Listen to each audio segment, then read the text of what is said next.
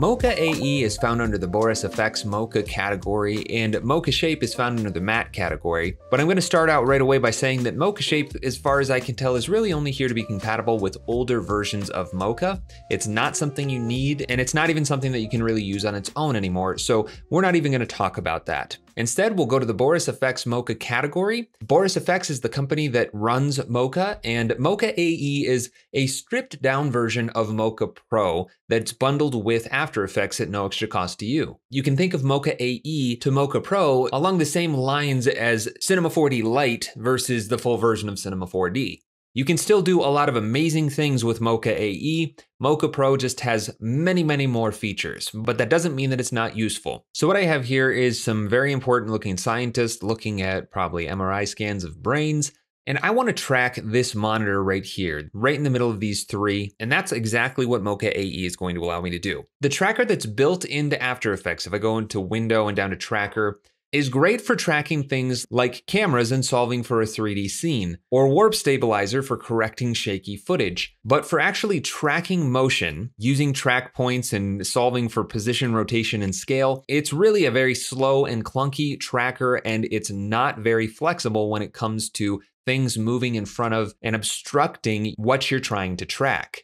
And once you've learned how to use Mocha AE, you'll never really want to go back to the standard tracker because the method that it uses is just so much more accurate, more flexible, and faster than After Effects built-in tracker. So what I'm going to do is drag it out to this clip and click on this button right here. And you'll notice this says Launch Mocha AE. And I want to point out that while this is an effect, it really is just a bridge to an external application, just like Cineware is a bridge to Cinema 4D. So I'm going to go ahead and click on that button, and this window is actually larger than my screen recording's bounds. So bear with me for a second. I do want to point out that this Welcome to Mocha window is going to pop up, and it's going to give you this easy access to the manual and training videos. Which again, I want to point out, this is its own application. I'm not covering every single part of Mocha AE because it would take up hours and hours of your time spanning across multiple videos, and there's no need for that because Adobe Effects has many training videos for you to watch and learn all the ins and outs of this program. All right, I'm gonna go ahead and close that window. And again, this is too large of a screen to be able to even show you everything in my screen recording, but I'm just gonna come right up to here where it says Workspace Classic and change it to Essentials.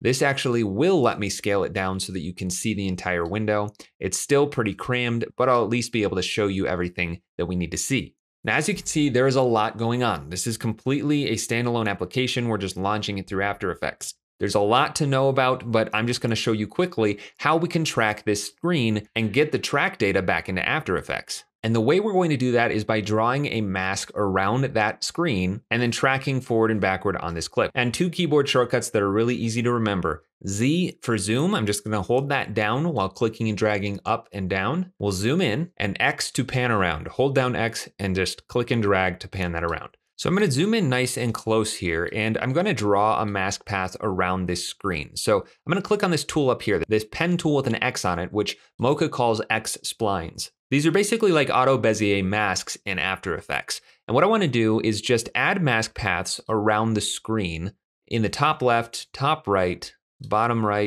and bottom left corners. And then to finish that path, all I need to do is right click, and that will close it out. Now I'm gonna select all four of those points by pressing Control A, and then grabbing one of these blue square handles. Dragging it inwards is going to round out my mask path more, but dragging it back out is going to straighten those out. I don't need any roundness to this, so I'm just gonna make them nice and straight.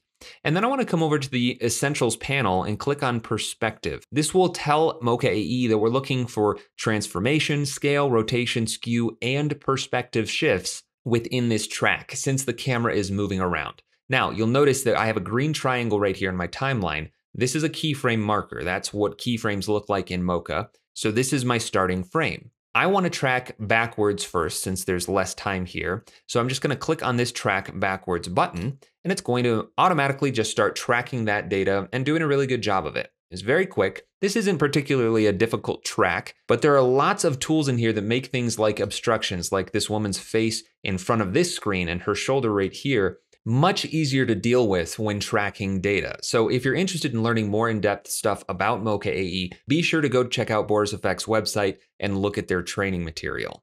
You can also just come up to help and say video tutorials. Now that I'm happy with that, I'm gonna go forward and then track forward in time. And I'm gonna fast forward through this so that we can just get to the end result. And there we go. It did not take too much time at all to get through that track. And if I scrub through here, you can see that it is locked on there nice and solid. Now, one really cool thing about Mocha AE is that you do not have to use just the points that you tracked to use as tracking data. So if I click on this button right here that says show planar surface, these are the actual points that tracking data will be generated from for doing a simple corner pin screen replacement like this. So if I only wanted this part of the screen replaced, I could just put these four corners in the four corners of that section of the screen. And now when I scrub through this, you can see that that's locked in place. It's staying right where it's supposed to be. And this is the data we'll be able to pull into After Effects for replacing the screen. And we'll actually do that. We'll replace just this part of the screen. So I'm gonna align these four corners as closely as I can to the parts of the screen that I want to be replaced.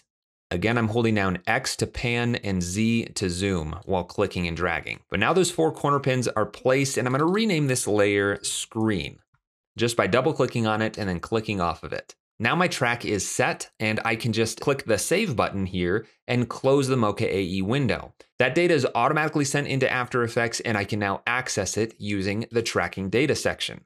So what I'm gonna do is just make a new solid layer, and I'll call this Screen, click OK, and then go back to my video clip and say Layer Export To, and I'm gonna change the source to be that screen layer.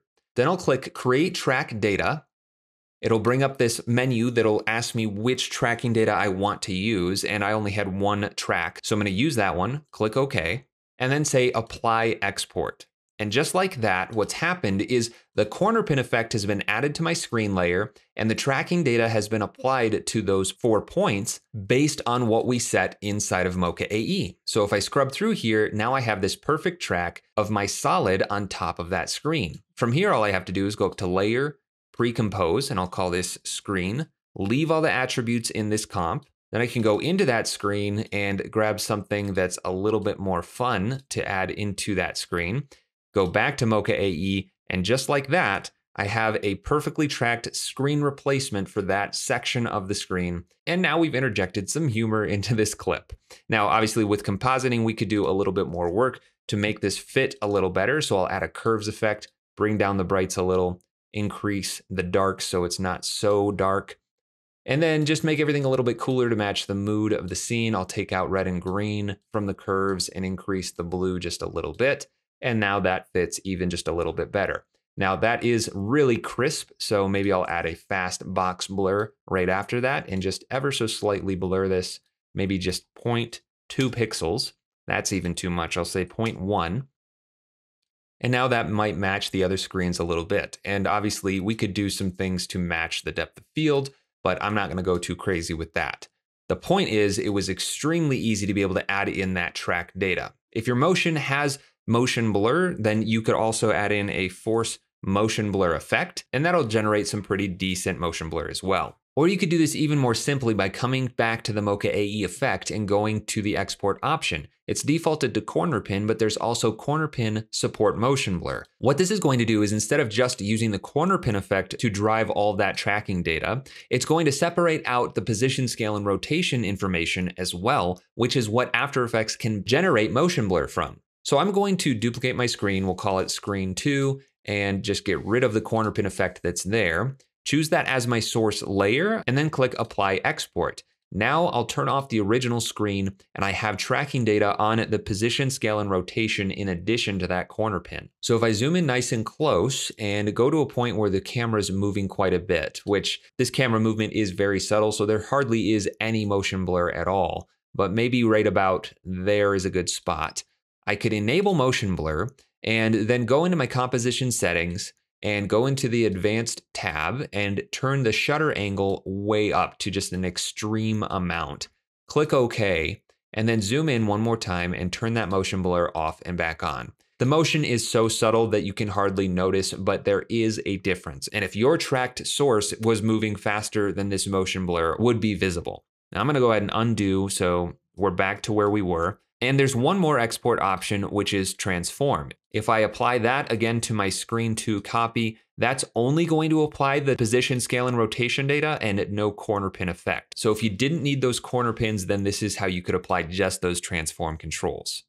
All right, I'm gonna get rid of that second screen. And there's one more section in Mocha AE, which is this matte section. If I check on view matte, and I'll turn off that screen layer, this is going to show me the portion of the screen that was tracked. I'll turn that off and back on. That is where my mask was set in the Mocha application. But you can have any number of layers here in Mocha AE if you wanted to track multiple surfaces, give them different names. I could replace all of these screens if I wanted to. I could replace the ones in the background. I can even use Mocha AE to do rotoscoping to make complex selections of just a specific subject in this scene. With that done, you can choose which layers are visible by clicking on visible layers and turning these on and off to generate mattes from and separate out into different mattes in your scene in order to isolate specific parts of your footage to apply effects and adjustments however you want. You can also increase or decrease the feathering of that matte. You could invert the mask, and you can even create After Effects masks. And as you can see, that generated a mask specifically for the screen. So I could say copy that mask by pressing M, copying that mask and applying it to a new solid, which we'll just call mask, paste, and switch my screen mask on that video source from add to none. Then I could use this solid as an adjustment layer just by switching on the adjustment layer switch. And I could add something like a curves effect, again, to just brighten up the entire screen if I wanted to, or maybe I want to add some kind of a glitch effect. Regardless, that mask is now aligned to exactly what I had set up in Mocha AE.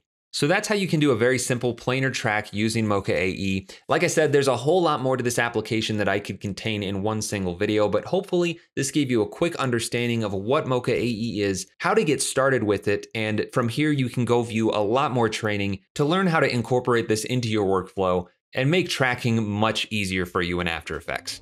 But that's everything you need to know about Mocha AE and Mocha Shape.